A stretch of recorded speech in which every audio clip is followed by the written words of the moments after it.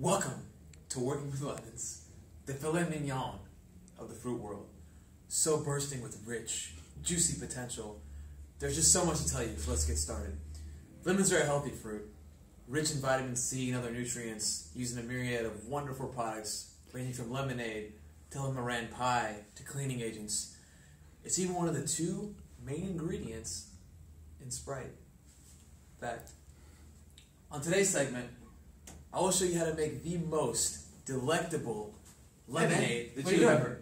What are you doing, man? We're supposed to be doing 2-Minute Tuesdays, right? Yeah. You said we're talking about lemons, so I was like, I know a lot about lemons, so I'm going to go ahead and just run point on this. So I'm talking about cooking some lemonade right now. Yeah. Just move. I got this. But I got this hat on. And take off that hat. You're not even a chef. You're making lemonade. Lemons is a popular term derived from the early 1900s British and American slang to describe passing along items that are poor quality as if they were good. When it comes to cars, the word lemon is used to describe bad cars that are often damaged and or not sold as advertised.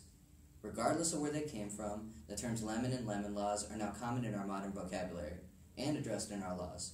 When buying a used car, everyone agrees that buying a lemon car does leave one with a sour feeling. Avoid cars with high mileage. An average car drives 12,000 miles a year, so make sure that the mileage of the car reflects the age. Visually inspect the car for any previous body work done. Check for water damage. If a car's been in a flood, it's going to smell like wet carpet no matter how much Febreze you use. Do the VIN numbers match? Make sure that the VIN number on the car matches the one on the title.